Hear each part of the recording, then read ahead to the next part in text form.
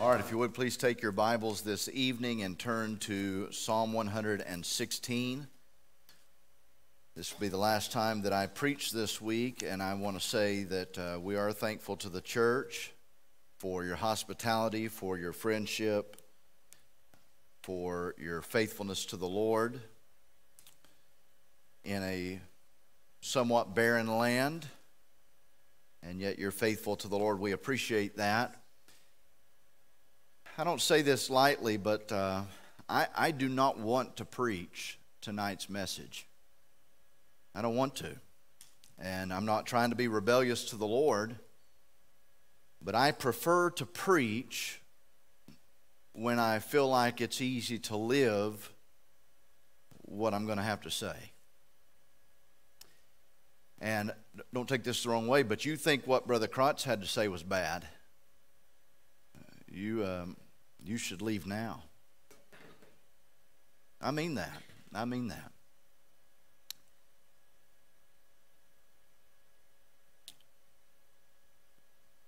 Let's begin by reading verse number 1. The Bible says in Psalm 116, verse number 1, I love the Lord because he hath heard my voice and my supplications, because he hath inclined his ear unto me, therefore will I call upon him as long as I live. That's going to become a theme right here. The sorrows of death compassed me, and the pains of hell gat hold upon me. I found trouble and sorrow. Now, let me say this, and I'm trying to, guys, I'm working really hard tonight to say the right words. Everything that the Bible says is recorded 100% accurately. But not everything in the Bible is true. And somebody's going to walk out of here tonight and say, well, that preacher, at the Bible conference, he said everything in the Bible is not true. But the Bible tells us and records that Satan said, thou shalt not surely die. But that was a lie. The Bible accurately records what he said, but what he said is not true. The Lord often in the book of Psalms will record a man's emotions, his perceptions, his feelings, his thoughts, even though those may or may not be accurate from God's perspective. Let me put it to you this way, okay? Let me try to say this a different way, because it's so important to me. I promise you it's so important that I say the right thing the right way, God's way. Sometimes the way I feel about my trials and troubles may be true to me, but it's not true. Sometimes the way you feel about things in life, everybody uses, they're your truth, but they're not true. I don't know whether the psalmist is really near death or whether he's like me. Guys, I get a cold. I got COVID, okay? I got COVID. And the worst thing that happened to me, I got dehydrated. And this was when we were live streaming services, and I was supposed to be over in my desk ready to preach, and I was dehydrated. My wife, I kid you not, she's got Gatorade over there holding it. I'm on the bed. I can't roll out of the bed. I got 20 minutes to get over to the office chair to preach, okay? I don't know if we pulled that. We need to check and see if we should have pulled that sermon. That was a train wreck from the get-go. I was an emotional basket case. I started cramping. I was having muscle cramps, I was a train wreck, okay? And my wife's got Gatorade over here. I can't roll over to drink it, so we got a straw. I'm trying my best to, get some electrolytes or whatever that stuff is in me. And I said, honey, do you have one of those things, that you roll over cookies or whatever? She said, what was it, a rolling pin? Is that what it's called? I don't know. She said, a rolling pin? I said, go get it. Because I've seen enough sports. They're sitting over there rolling stuff on guys. I don't care whether this is medical or not. And I said, go get that thing. And she's over there rolling my back. And I'm crying. Guys, I got to get over there. It's now like 15 minutes. I can't even put a dress shirt on. I'm trying. You know what I'm talking about. Those of you that are young are like, oh, that's weird. You wait. One of these days, just rolling over in the bed in the middle of the night, you're going to wake up in the morning and say, man, something went crazy last night. I got in a fight. It was a pillow. A pillow attacked me, and I threw something out. But, I was in a bad way, and I'm crying. And you know what I thought? I'm dying. You get the flu. I do believe in the man flu. I don't know whether you all believe in it or not, but I believe in the man flu. And when I get the man flu, guys, it's worse than the woman flu. Okay, the woman flu still allows you to take care of the children, cook meals, clean the house. But man, the man flu, if y'all ever got that, I'm telling you, you would know what I'm talking about. That thing will kill you in a heartbeat. And I've had the man flu, and I've thought, man, this is it. I'm going to die. And I think sometimes what we're reading in the book of Psalms, we laugh, but I think sometimes you're reading a man's perception of the events and not necessarily how it was from God's perspective, okay? And that's going to be important in just a minute. I'm glad we can laugh in church. Aren't you glad we can laugh in church? I'm not trying to mock the Lord. I'm certainly not trying to be irreverent to His Word, but God records man's perspective of the events.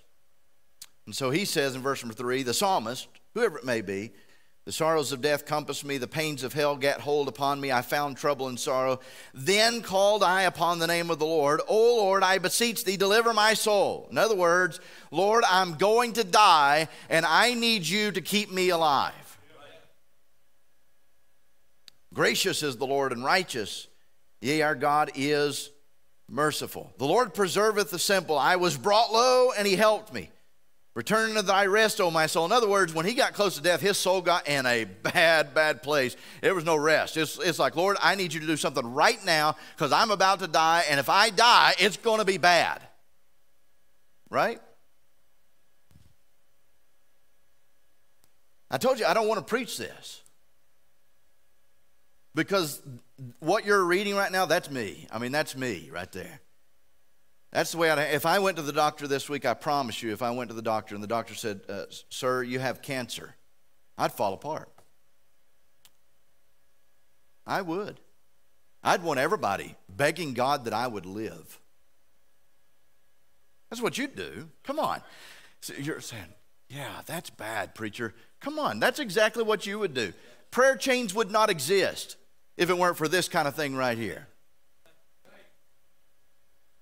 Such and such is 112 years old, and they got sick. Pray that they live. No, good night, guys. At some point, something's going to have to take you. You understand what I'm saying? There was a guy, I can't remember how old he was. He survived COVID. He had been through this war and that war, and he survived COVID, and everybody's, isn't this great? I'm like, that guy is probably wondering, what is it going to take to get me out of here? But it's all about your perspective. It really is. Verse 7, return to thy rest, O my soul, for the Lord hath dealt bountifully with thee. In other words, the Lord was so good to me because He kept me alive.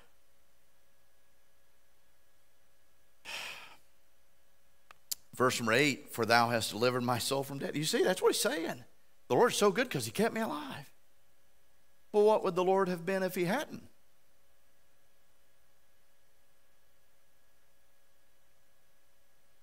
He'd have just been okay? Guys, I got to tell you, we get saved, but we basically live much of our lives like practical atheists. And we are the worst when it comes to death.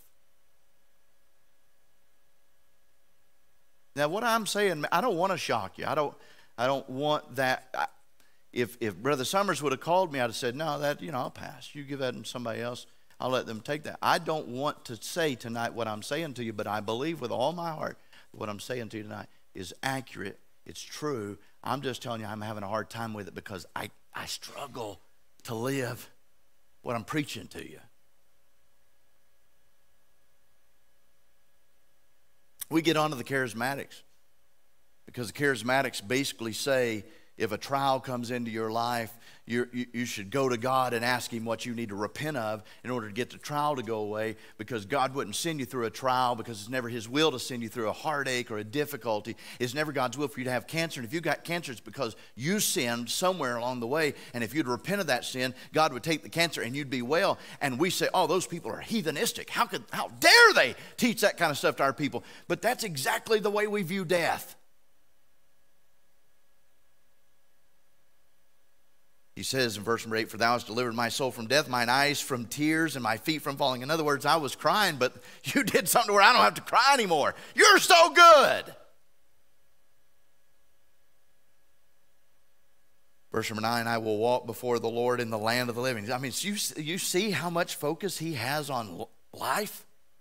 I get to live. I get to live. God's so good, I get to live. That's his perspective. And by the way, it's my perspective. And it's probably your perspective.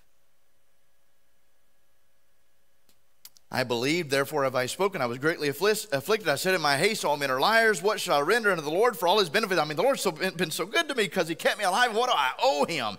I will take the cup of salvation and call upon the name of the Lord. I will pay my vows, which makes me think when he was on the verge of death, or at least felt like he was on the verge, Lord, if you'll let me live, I promise you I will do this, and I will do this, and I'll never do that again, and I'll start doing that. Lord, if you'll just let me live, here's what all I'm going to do for you.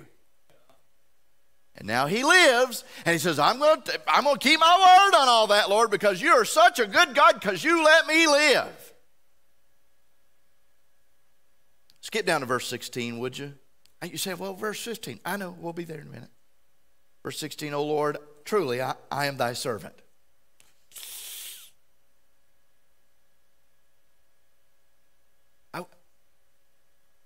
I want to say that in most aspects of life. But I got to be honest, in this whole death thing, a servant is somebody that perfectly obeys the will of a master. I don't know that in death I can say, O Lord, truly I am thy servant. Because I have a plan on how this is going to go down for me. My first choice, plan A, is the rapture of the church. Plan A. Way, way down the list is plan B. And plan B is I feel no sickness, I feel no sadness, I feel no pain, I don't have a disease. I don't get sick with this or with that. No doctor ever puts a needle in my arm to check anything or test anything. There's no blood pressure taken. I go to sleep one night and I don't wake up. That's plan B. And plan B, I promise you, is way down the list from plan A. Plan A, rapture. Boom. That's the way I want to do this. That doesn't sound like a guy who's the Lord's servant. You hear me? I've got ways I don't want to go. Like I've got ways I want to, if we have to do this, if we got to do plan B or plan C or something like that, okay, that'll be fine, I guess, maybe, possibly. But at least let's not do this, this, this, and this. I don't want to drown. I mean, I don't want to drown. Okay? I don't want to burn up. I mean, I've got ways I don't want this to happen. Guys, that is not the attitude of a servant. That is the attitude of a master. That's me telling God, this is how we need to do this. By the way, the psalmist is telling God how grateful he is because God let him live and not die, because dying must be horrible and living must be great. Now listen, I want to be very careful here tonight. If you have thought, and I mean this, if you have thoughts of committing suicide and you think what I'm going to say tonight is going to back up your thoughts, you're wrong. Because when you commit suicide, you become the master and you tell God, I'm going to do it on my terms. It's not up to you when it happens. Does everybody understand that? Because I'm going to talk to you tonight about how good death is in comparison to life. And I can just see the devil right now working in somebody's heart and mind. They walk out here and they say, well, see, I want to check out of here. And what he said, verify. No, I'm not verifying or confirming your thoughts. You're going to have to stand before God after you commit suicide. Now let's read on down verse number 16. O Lord, truly I am thy servant, and the son of thy handmaid, and thou hast loosed my bonds. In other words, by keeping me alive, I was in bondage because I thought I was going to die, but you broke those bonds and now I'm alive.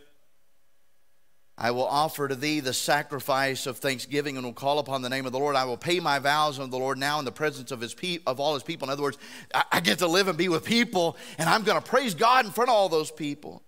In the courts of the Lord's house, in the midst of thee, O Jerusalem. I get to live in Jerusalem.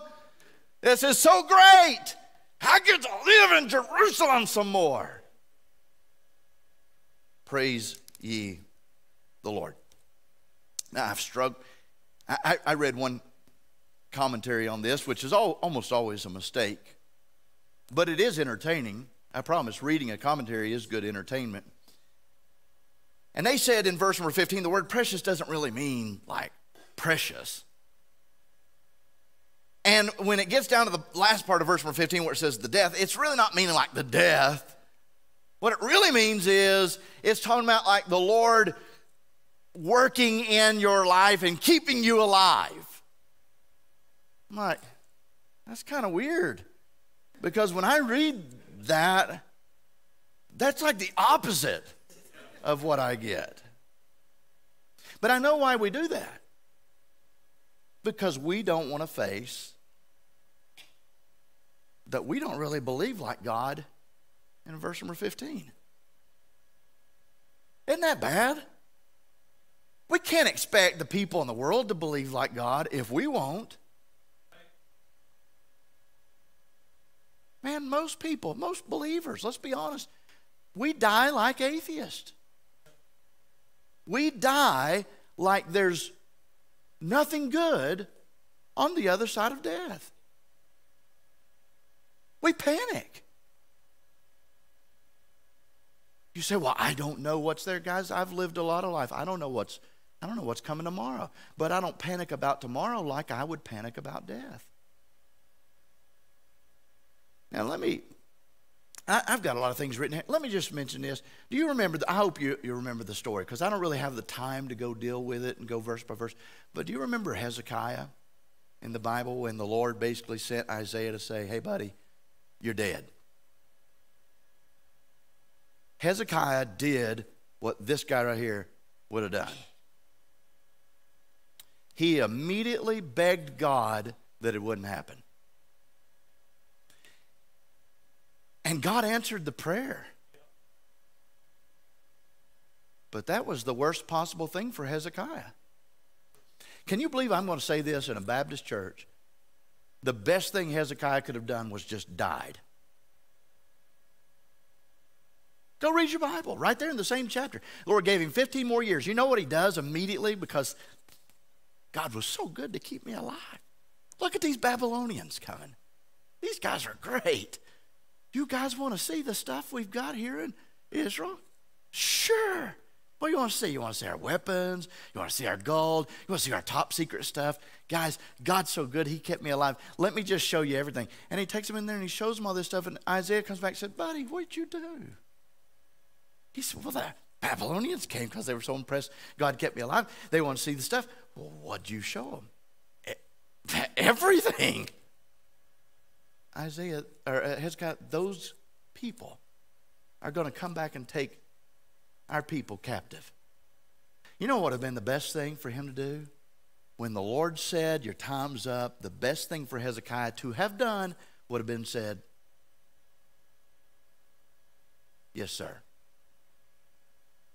Guys, you see how dangerous this mess? I mean, you put me on the spot, brother. I don't know why you did this to me. I have loved you. And all you give me in return is a message like this.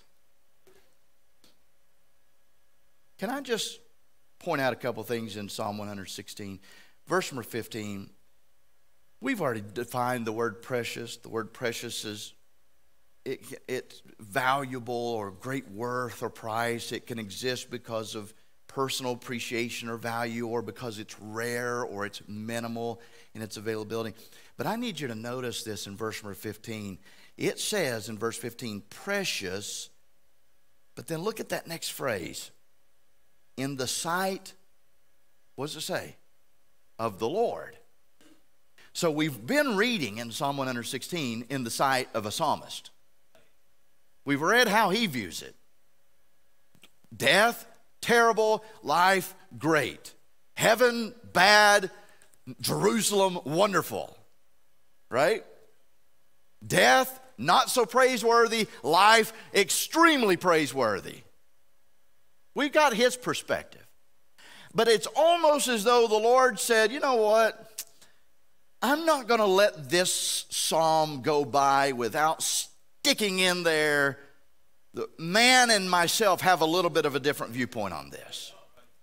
Man sees it this way, but I see it a bit different. And so he says in verse number 15, precious in the sight of the Lord is the death of his saints. I've got, and it's going to scare you at first, but don't let it scare you, okay? I've got 17 points to tonight's message. But they won't go like normal preacher points, okay? They're going to go fairly quick. I'm not going to turn to all the verses. If you need the verses, you can see me after service, and I'll gladly provide you with the Bible verses. But I would like to spend the next few minutes showing you the difference between the way man views death and the way God views death. Can we do that? In the sight of man, death is a result of the fall. Right? If it wasn't for the fall, we wouldn't die. But in the sight of God, death is our deliverance from the fall. See why God sees it a little different than I do? Say, well, see, this wouldn't happen if we hadn't Adam and Eve in the garden. It'd have been so much better. God says, you don't understand. The fall doesn't touch you anymore. It's just different perspective. Man sees death as the end of life. God sees death as the beginning of true and eternal life. We have eternal life, but you step into eternal life when you die. Man sees death as the giving up of the soul and the spirit. Oh, there, the soul's in departing. It gave up the ghost. There it is. That's death. The spirit and the soul are gone. But God sees death as the reception of the soul and the spirit. Man sees death as the time when he is separated from his treasures. Oh, gonna have to leave behind that house and that car, all that stuff. God sees our death as the time we enter into our greatest treasures. Man sees death as the time he's ensnared. Man, the snares of death. But God sees death as the time when we are freed from the snares of our flesh. We see death as the time when we are robbed from whatever beauty we have remaining. Isn't that true? People say, oh, they were so beautiful in their youth. And we think, well, it's a fading flower. There goes that beauty. But God sees death as the time when we take on the likeness of the most beautiful Son of God, the Lord Jesus Christ. You'll never be more beautiful than you will when you pass through death. We see death as a time when our praise ceases. But death is really the time when our truest and purest praise begins. We see death as the time when our hope ceases. Well, there it is. It's gone. All hope's gone. But God sees our death as the time when hope gives way to reality. Man, that's good. That's good. We see death as the dissolving of this tabernacle. But God sees our death as the time of the putting on of an eternal house. We see death as the time of the great unknown, but God sees it as the time of the great known.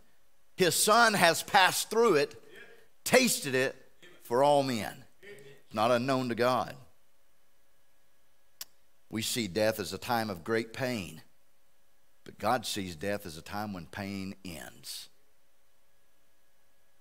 We see death as a time of defeat.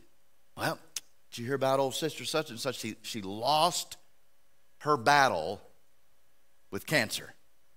Isn't that how we say it? She lost her battle. She got defeated. Cancer took another one. God sees death as a time of great victory. We need to stop talking like that. We need to stop saying they lost their battle with cancer. We need to start saying they won their battle over cancer. Because that's how it happens. I mean, if you're saved, that's the reality. We say, well, it's death is a time of corruption. Remember Mary and Martha? Well, he stinketh by now. I mean, don't you know, Lord, that body's corrupted. But the Lord sees death as a time when corruption puts on incorruption. We see death as a time to be feared and avoided. God sees death for us as a time that ought to be desired and longed for. Do you remember the Apostle Paul said to be with Christ, which is, what did he say? Far better. I'm not trying to nitpick, but that last song we sang, I can't remember, one of the verses was even talking about death like it was a horrible thing. Guys, why do we think like that? Do you understand? Come on, do you believe the Bible? Death is, the Bible talks about for us, death is like falling asleep. That's all it is. You're asleep, high awake with thy likeness. Wow. You got to be kidding me. I never thought it would. I couldn't even fathom how great this was going to be. And can you imagine this? Oh, Lord, don't let me die. Please, Lord, don't let me, whatever you do, don't let me die. And the Lord says, what are you doing? Do you not understand what happens just on the other side of that veil? When lost people hear us talk about death, you have to understand we are discouraging them from trusting Christ. Do you understand what I'm saying?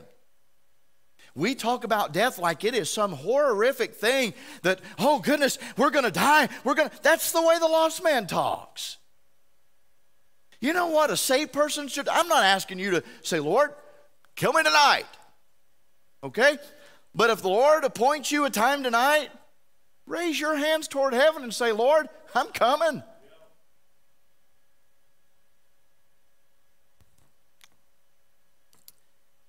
I'm trying to be careful because I understand what I'm talking to you about tonight is an emotional subject.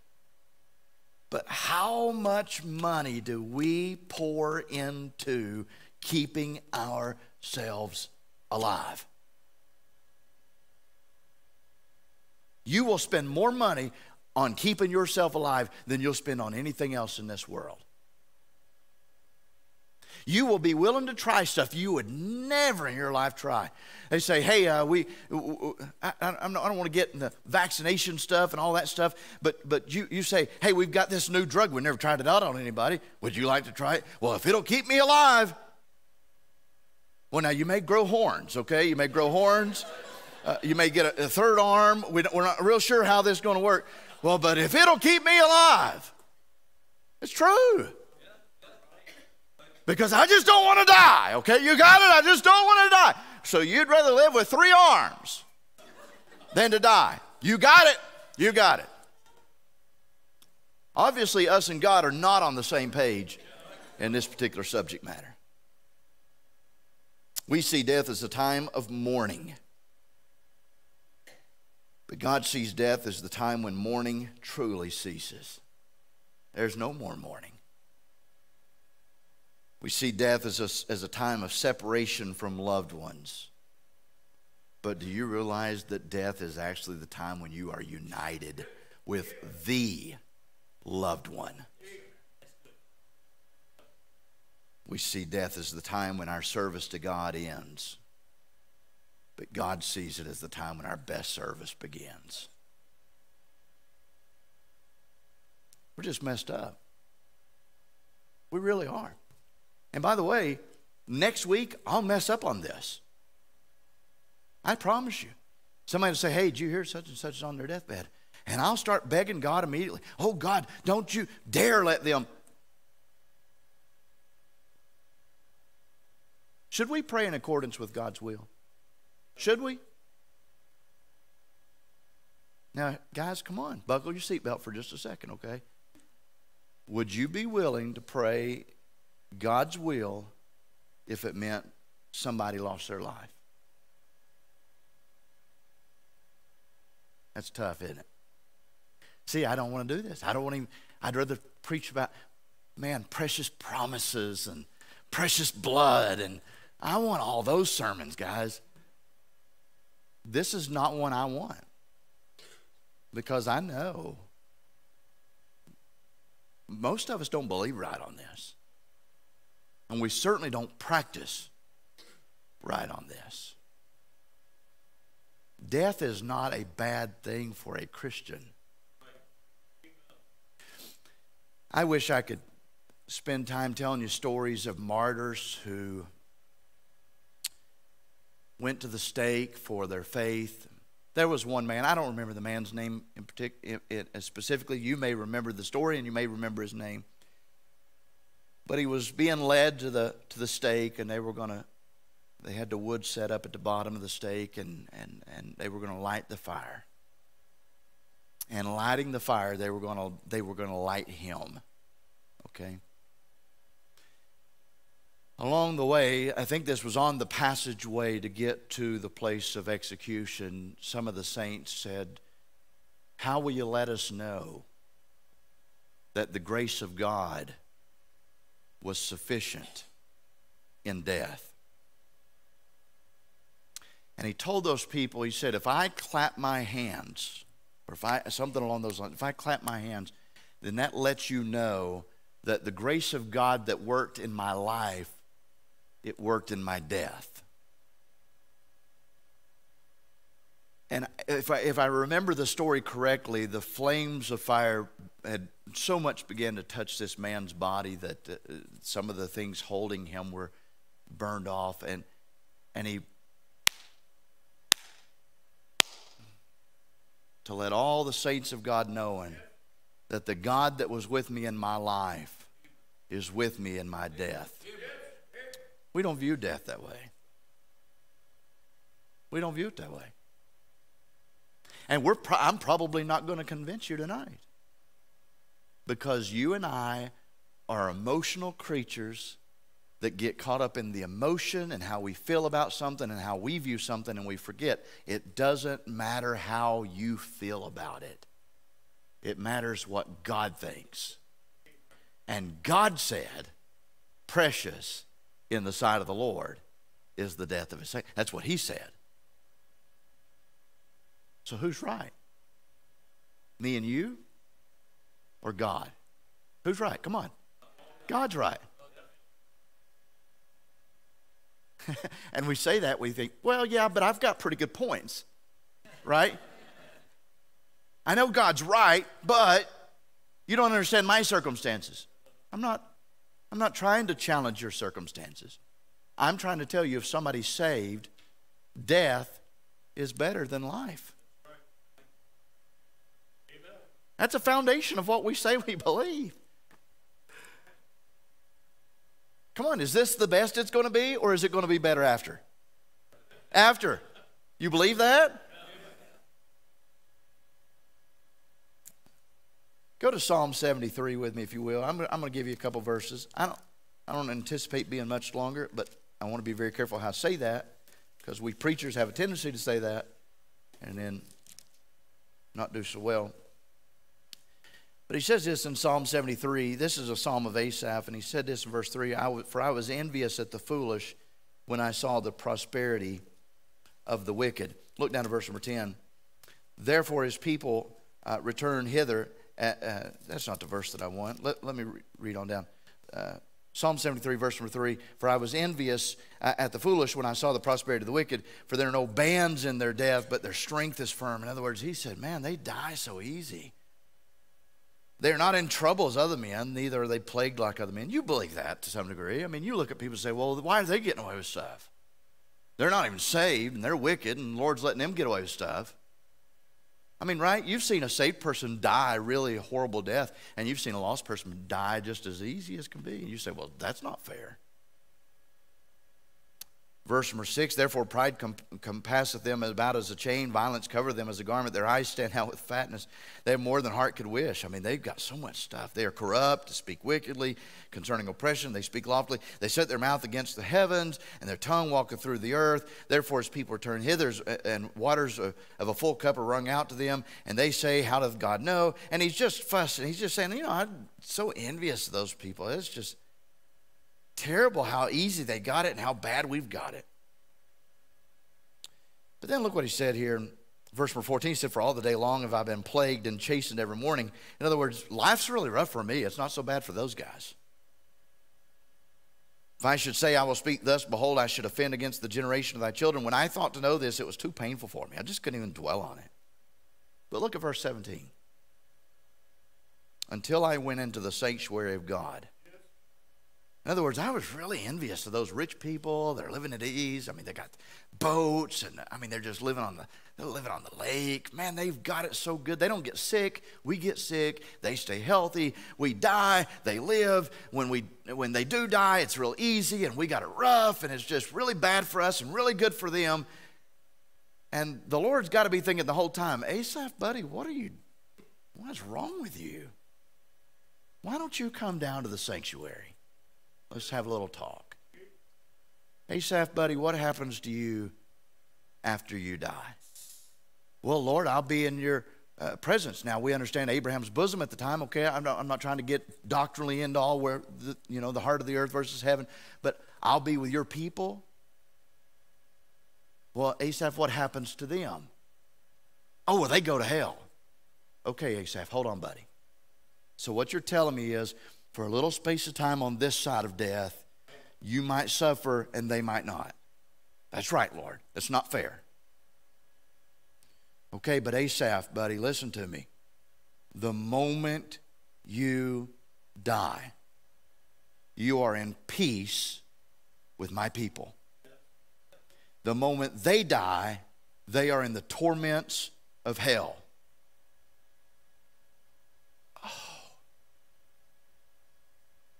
I get it. I get it. Death is merely a little tunnel that we go through to step into a blessed eternity. Yes.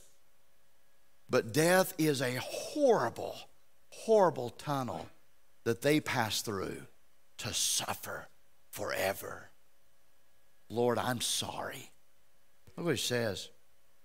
Surely thou didst set them in slippery places. Thou castest them down into destruction. How are they brought into desolation? As in a moment they are utterly consumed with terrors. As a dream when one awaketh, so Lord, when thou awakest, thou shalt despise their image. Thus my heart was grieved. I was pricked in my... What was I thinking? Boy, I was a fool. So foolish was I and ignorant. I was as a beast before thee. Nevertheless, I am continually with thee. Thou hast holden me by my right hand. In other words, Lord, you're the God. You're the Savior that walks through that valley of the shadow of death with me. Thou shalt guide me with thy counsel, and afterward receive me to glory. Listen, death is not to be feared. You're not to bring it upon yourself, but friend, it is a passageway to get to God. So God says it is precious. Look at Numbers chapter 23 real quick. Got just maybe 3 more Bible verses for you. Numbers chapter 23 and verse number 10. This is Balaam. I don't have time to go into all the context and tell you good things, bad things about Balaam. He was a strange duck. Let's just say it that way. God used him, but he was a mess. I mean, he was an absolute mess. But I want you to see this in verse number 10. This is Balaam, and he says, who can count the dust of Jacob and the number of the fourth part of Israel? Look what he says. Look, you see it right there, that last phrase? Let me, Balaam, a wicked man, let's be honest, let me die the death of the righteous, and let my last end be like his. That's what the world should be saying about the church. That's what the world should be saying about the Christians. Boy, I sure wish my death could be like that death. I sure wish my end was like that person's end. Look with me, if you will, to Proverbs chapter 14.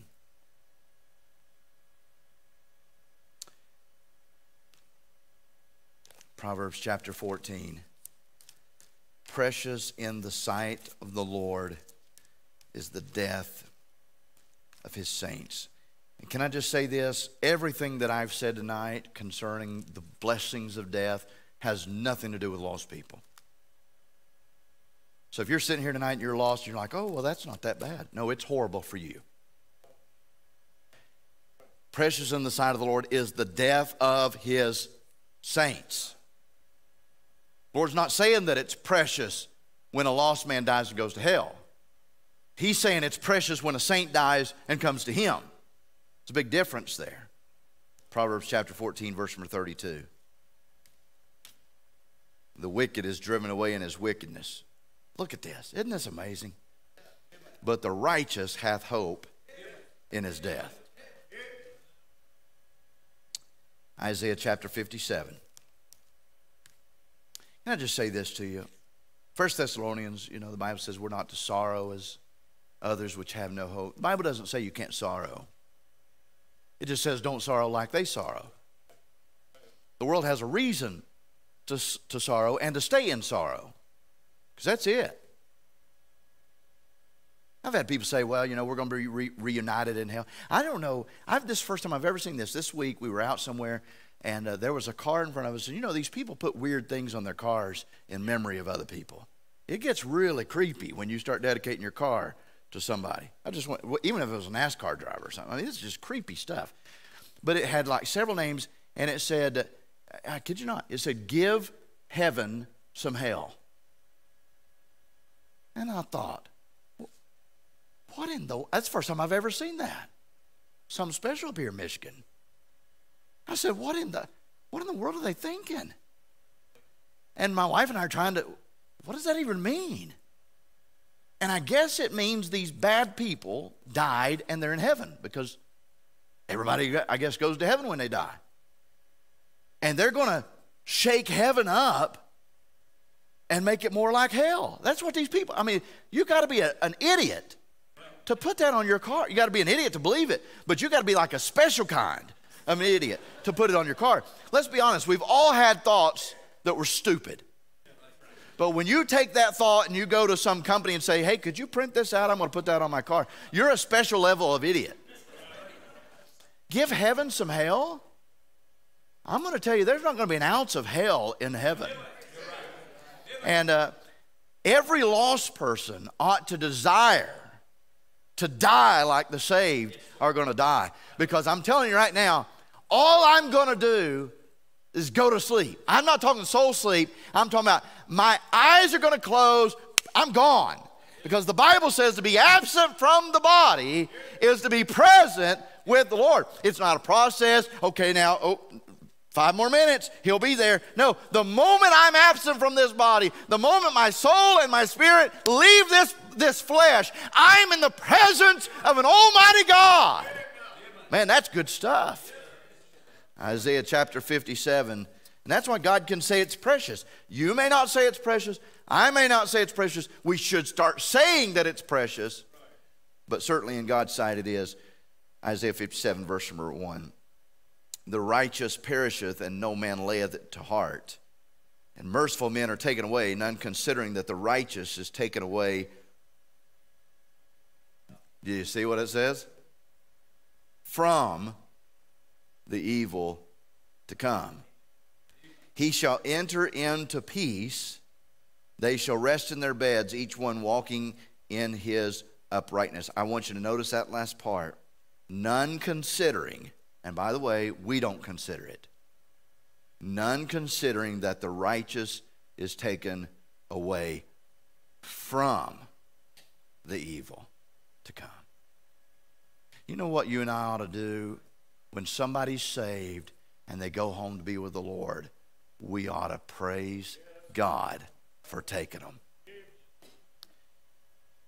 When I was younger, I I thought to myself, I thought, okay, I want to get married. Okay, I want to have children. Okay, I want to do this. I want to accomplish this. I want to accomplish this. But the longer that I live, you know what I realize? I'm thankful for my wife. I promise you that, guys, I want to make sure you understand this. This is not he's just not happy in his home. No, I'm perfectly happy with the woman that God gave me.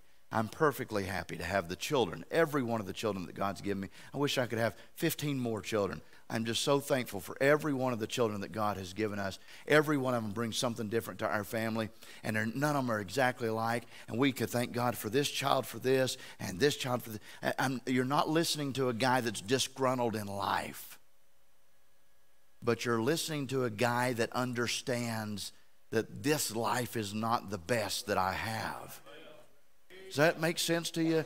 I'm not complaining about what I have. I'm getting excited about what I have ahead. And I think we need to change our minds on death. I really do. Let me read you just a couple of lines of this. One of the things that we've learned through researching hymns is the saints of God used to sing about a lot more subjects than what we sing about today. And here's just a couple of lines. This is by a man named Benjamin Badome. I don't have time to tell you about him, but he was a Baptist preacher. I think preached over 800 sermons, and every time he'd preach a sermon, he'd write a hymn to go with his sermon. Incredible. Here's this song. And is it so that I must die, ere long resign my fleeting breath? Jesus, I on thy grace rely, who hast by dying conquered death. Extract the tyrant's fatal sting, nor let a cloud obscure the day, that I on faith's expanded wing may joyful mount and soar away. Death is an entrance into life to those who are by grace prepared, a stroke that ends our mortal strife and ushers in the great reward. Leaning upon my Savior's breast, I bid adieu to every fear, while in his arms I sink to rest and leave a world of sin and care. That's the way that we ought to view death. Precious, precious in the sight of the Lord is the death of his saints. Are you going to be like the psalmist, or are you going to be like the Lord? How are you going to view death? Let's pray. Father, we thank you for this opportunity we've had to be together tonight. Lord, some of the Bible is much easier to believe in our minds intellectually than it is to put it into practice. And this is one of those subjects. And Lord, I just want to say and publicly declare, shame on me for viewing death from my perspective and not taking the time to consider yours. Lord, I don't want to live my life as a Christian and die as an atheist. But I want to welcome, in your timing, I want to welcome that passageway with uplifted hands and uplifted arms and praise on this tongue. Help me to see it as precious, just as you do. And we'll be sure to thank you for it, Lord, for it's in Jesus' name we pray. Amen. Amen.